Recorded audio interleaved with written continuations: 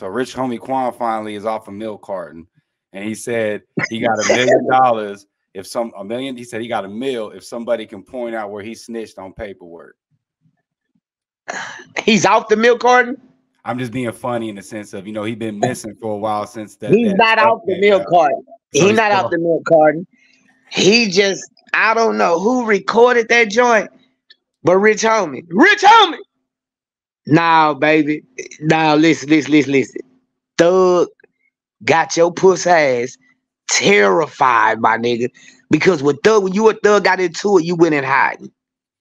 See, if you from Atlanta and you in the streets, you know what's going on. You know what I'm saying? You know what's going on, bro. So you know if shit getting smacked, who's doing the smacking?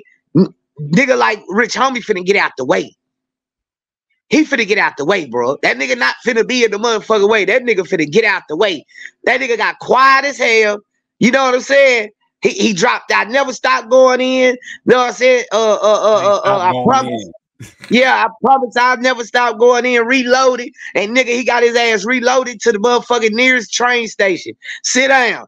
So after he set his ass down for about a year or two and let Thug run it up to millions, soon as Thug caught that case, I knew it was gonna happen. That nigga didn't wait 2 weeks, nigga.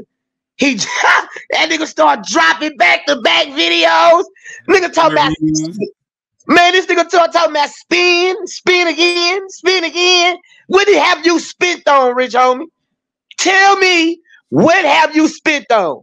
Not, you spent on whatever microphone that you were talking about, Thug and all that, bro. You gave a 30-minute tape. It don't matter who you gave that 30-minute tape to, because I don't talk to my homeboys like that, fam. My homeboys. I don't talk to my homeboys like that, bro. You hear? I do not talk to, we don't talk like that, fam. I know. So you weren't talking to no homeboy. You was talking to, wasn't no street detective. You was talking to a detective in a black tie and a white shirt. That's what you were talking to. And he was writing it down. And you, bruh, you know what I'm saying, bro? You a habitual liar. They caught you lying only when you was on the podcast. You don't remember shit you said once, twice, third, fourth. You just a hoe ass nigga. You just a hoe ass nigga with good talent. You know what I'm saying? But you said what you said about Thug, bro. And you know, if the good Lord let that nigga come home, we is not finna hear Rich Homie no more. I'm gonna speak facts. These niggas is gonna go in hiding. Stop acting like Thug ain't that guy. Stop. We not gonna play like Thug is not that fella. Thug is that guy, man. He's that guy. He say, hey man, tell that fuck nigga he trying to drop. I'm gonna drop on the same day he drop. Say little dirt, you want to put a verse on that? Don't even shoot back at that nigga. Just drop that shit on my album. Yeah, man. So I'm not trying to hear what Young Thug Daddy talking about. Young Thug Daddy was just finessing.